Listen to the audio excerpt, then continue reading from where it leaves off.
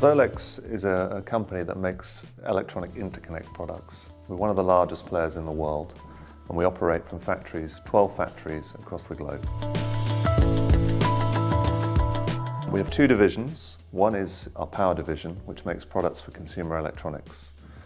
Things like plugs that connect the coffee machine or the toaster to the mains, and also the cables that go inside. So if you think about television, there's a whole series of cables inside that connect the mains power to the switches, the screens, etc. inside the machine. Within that division, we also have an emerging business in electric vehicles, and we make the cables that allow you to charge your vehicle at home.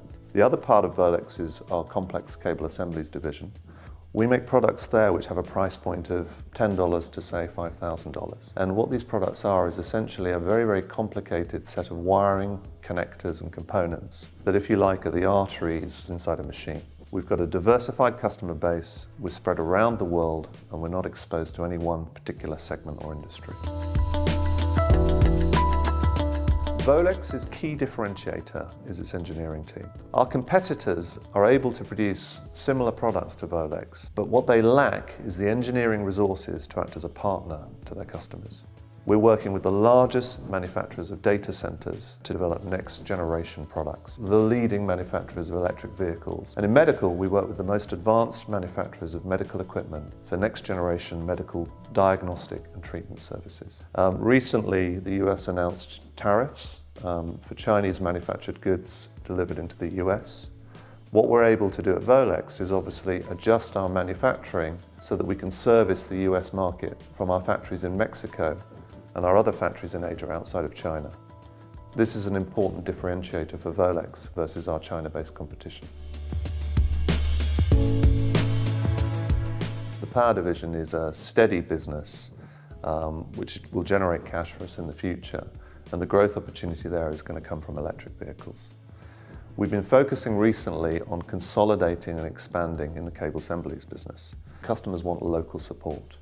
When you're making a complicated machine and you need to make changes to that machine and the parts that go into that machine, you need a supplier and a partner that's nearby and that has engineering expertise to do the changes for you quickly. So what we've been trying to do is replicate the position that we have in Asia in North America and Europe. The medical end market is probably the most important, and that's because the products are regulated by the FDA. When you're specified onto a program, for the life of that machine, you're locked into the program. So the acquisitions that we've made in the last year or so have been focused on the medical arena because we believe that the margins are more defensible, the customers are stable and are growing, and we're able to have very good long-term visibility on the business. We plan to do some vertical integration in the power business, which means buying a manufacturer of electrical cable. And our intention is to do this in China and then replicate a vertically integrated power manufacturing plant in Indonesia.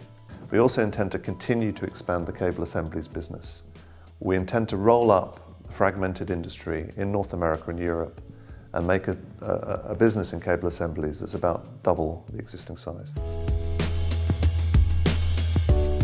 What we've done over the last few years is improve our pricing, improve our efficiency, reduce our cost structure, and increase our service to customers. And we're now in a position where we've got a business that's growing, both organically and through acquisition, and the profit margins are moving up to our target profit margins.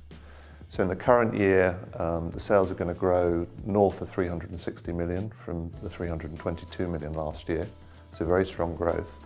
And our operating profit this year we expect to be in excess of $20 million. Our strategy is to be a dividend-paying, cash-generative, diversified company.